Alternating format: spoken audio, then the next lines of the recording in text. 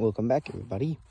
It's me, Logan, from the old Pixley Farm, and today we're at the Moravian Cemetery showing part one of some very interesting monuments and grave sites. This is the grave of the Dallahan family, and as you can see, there's a train. As you can see there. This is for multiple people. You've got lots of children.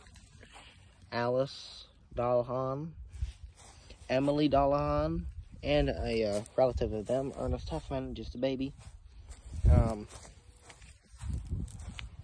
Herman Dallahan, 1886 to 37. No, 1866 to 1937, yeah. I'm guessing his wife Lucy, maybe? No, I'm not sure. But Lucy, 1855 to 48. And then Henry, 1857 to 35. And then Hubert Dallahan, 1893 to 93. And then Orrin Dallahan, 1893 to 1906. Then, got some other interesting monuments as well. The Pixley, what a surprise. The Pixleys, yes. This is them right here. This is also for a family. You've got Asa Pixley Jr., 1837 to 1901. He's probably the one that I would not doubt. I bet you he was the one who bought this. His wife Celestia, 1842 to 1917. I believe this is actually their son, John Ellis Pixley, 1872 to 1910. And finally, I'm guessing this, well, this is probably their grandson. I'm not really sure. Preston E. Pixley, 1898 to 1923. As you see right there, World War I. And then the Indian head. So yeah, that is their monument. As you can see, this very large monument. But, then you got the Thompsons here. Two parents, or the parents and then a child, unfortunately. This is the Thompson grave. As you can see, this is very... this probably took a lot of time to make, especially for this detail on there. It goes for Mr. and Mrs. Thompson, specifically Mary E. Thompson, 1869 to 44, and then her husband Stephen B. Thompson, 1871 to 1916, and then their son, unfortunately, an infant. This probably looks better on camera. I cannot read it on here. I believe that says 1911 to 1911. I cannot read it. But, yeah, infant son. Then you've got some more. The Brown family. This is their marker. Here. Mainly for Eliza Baker, 1839 to 1915. Joseph C. Brown. Look at how they carved this here. The B. That's pretty cool. 1854 to 34, and his wife Annette, 1856 to 1910. And then I'm guessing this is either a wife or a sister to Joseph. I'm not really sure. Nellie, 1854 to 1938. And behind is Cleta M. White Brown Shackelford, 1910 to 1968. And then William E. Brown, 1880 to 1961, and Flora E. Brown, 1883 to 1963. That's their monument. And then next are very large ones, even larger than the ones that you've seen. Henry and Augusta Mathis. Henry was born December 2nd, 1844, and died April 25th, 1930. Augusta was born July 4th, Independence Day, 1855, and died June 17, 1916. Their headstone took probably, no doubt, a long time to make. You can see the Bible in the middle, and this one with the leaves, the banner, on both sides. And it may look like it was not supposed to be like this, carved like this, but it was. But as you can see, very large markers out here. The next one, we have Charlotte and Fred Libke. Charlotte was born June 12, 1840, and died February the 21st, 1915. And at the top it says mother. It's very intricate at the top, and then this down the middle, and down there on both sides. And then Fred, or Frederick, I believe he was probably born in Germany, June the 3rd, 1836.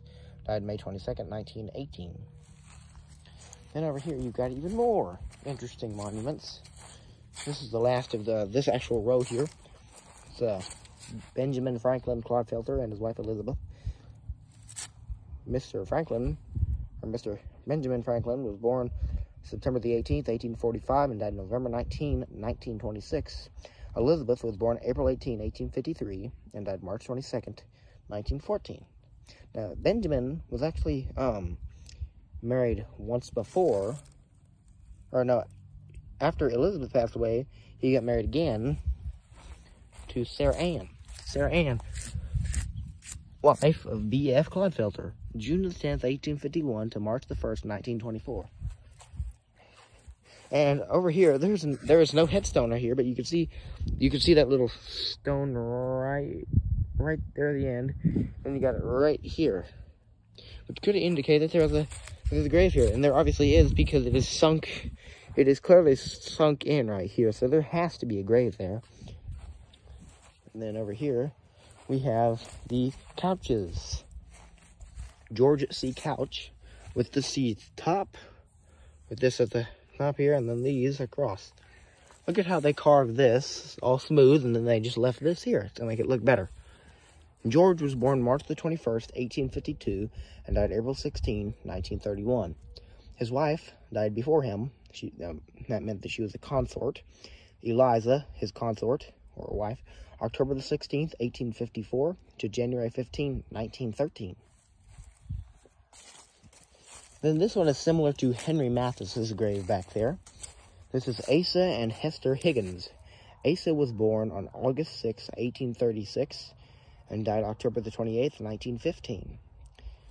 Hester was born March 14, 1841, died November the 11th, 1932. And at the bottom, this is mother, father, and then Higgins at the bottom.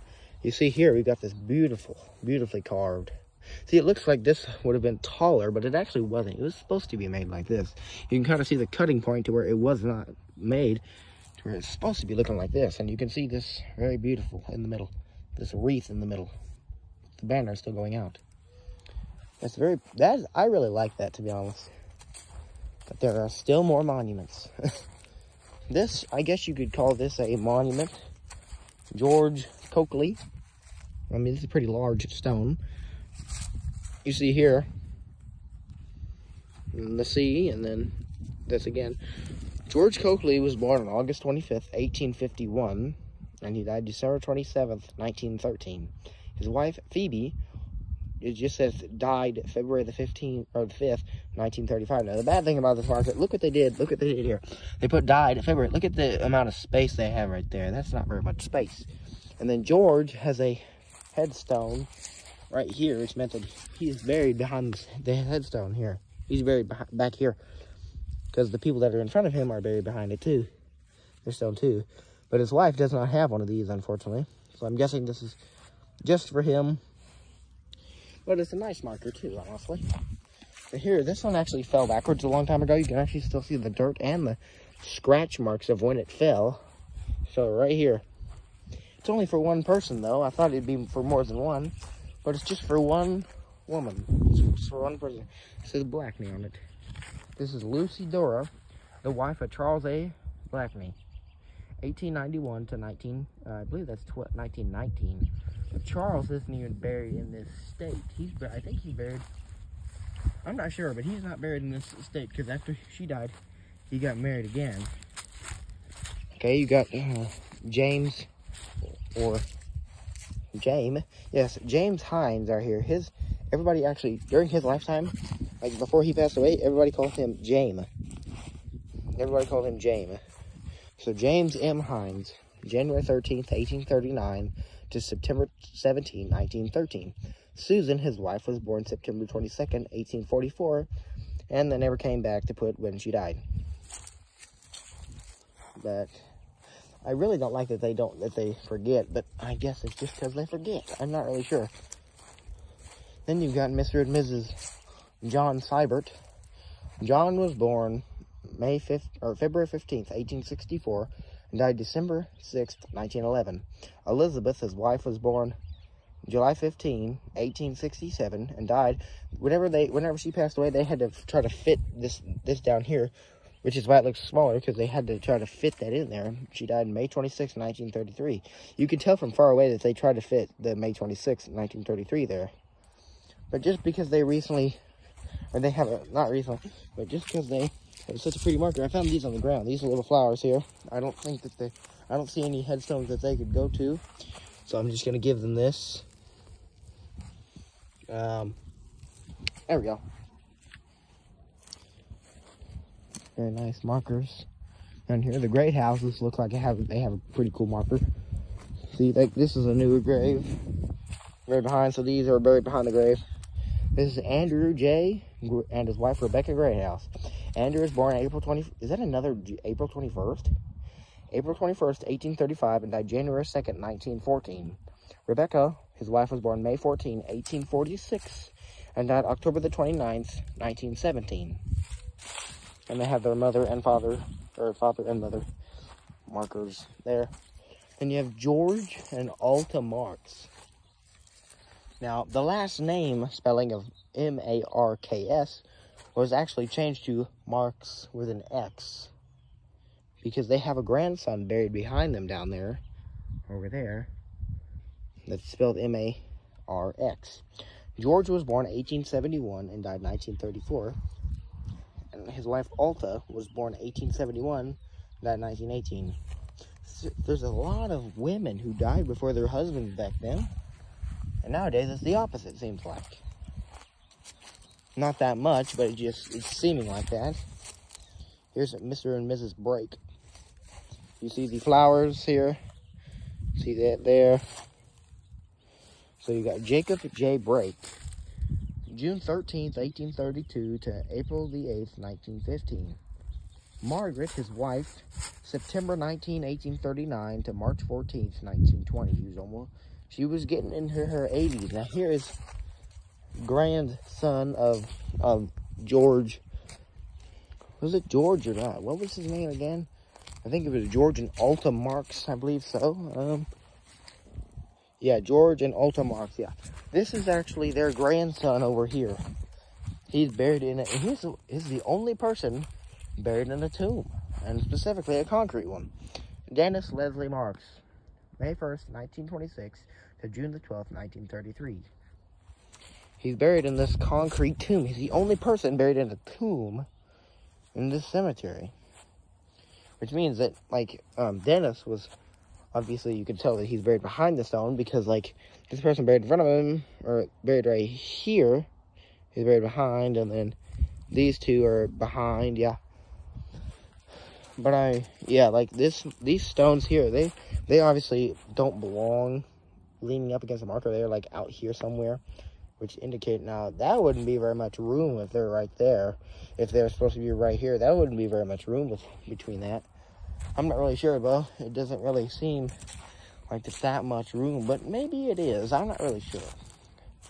So that is pretty much it for part 1. I might have a part 2, no doubt. So just stay tuned for that. Yes, guys, I am back creating videos. I'm sorry that I haven't posted in such a long time. I wanted to take a break, to be honest. That's pretty much it. Subscribe for more videos.